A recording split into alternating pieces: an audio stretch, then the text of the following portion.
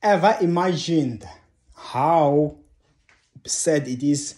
You try, you work hard, but then you give up at the last minute, only to learn later that you were close.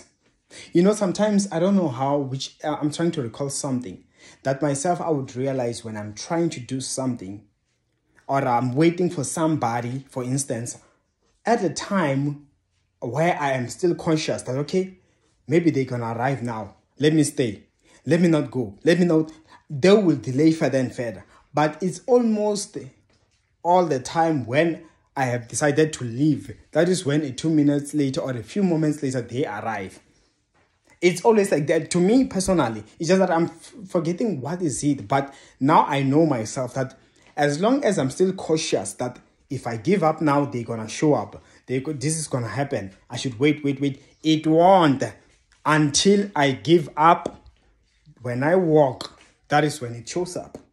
And I'm like, no, I wish I could just stay long and say, now we'll wait, and then they show up and just be like, it happens. Even when I'm waiting for anything, I think this is as simple as any example. So let me tell you, everybody, they are put on their witchcraft spells. WCS. You can't give up now. Come on.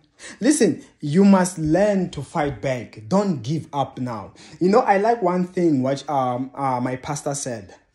One time when my pastor was giving a testimony on how her husband had died, but then she prayed that he resurrected. She just found him dead. Like she could just tell this person is no longer breathing. She said instead of calling people and say, oh, he's no longer breathing now, she said she just began to pray for him right there. She felt like crying, but she told herself that, you know what? A time to cry will come. Right now, better I stand up and try to resurrect him while I still can. If I fail, then I will still have a whole week to mourn him. Now it is no time to cry. Now it is time to get up. It's time to pray. Now try to apply that faith that I know. You know, you get what I'm saying? Because you are still there. It's almost like you wake up, you find someone that you know at home. They're no longer breathing out of the blue.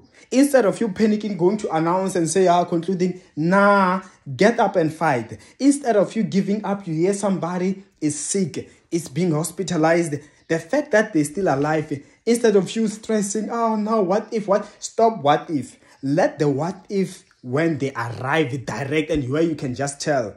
Now there's no going back. The person is been put in the mortuary. Now it's, you got what I'm saying? Learn. So I've seen it as a good lesson. Now you can't give up. All the way you will have time. Now cast out that spirit. Fight back. Get up. Nullify it. You'll be like, if that time comes, it will come. Right now, all I have is to be strong. This person might be sick. I might be sick. I might be in pain. I am not dead yet. There will be, if I'm dead, I will only stop spraying when I'm quiet, when I can no longer breathe. Be like that. Have that attitude. In Jesus' mighty name, I pray, let the Lord strengthen you. Amen. And of course, that's all I had. My details on the comment section below. See you next time.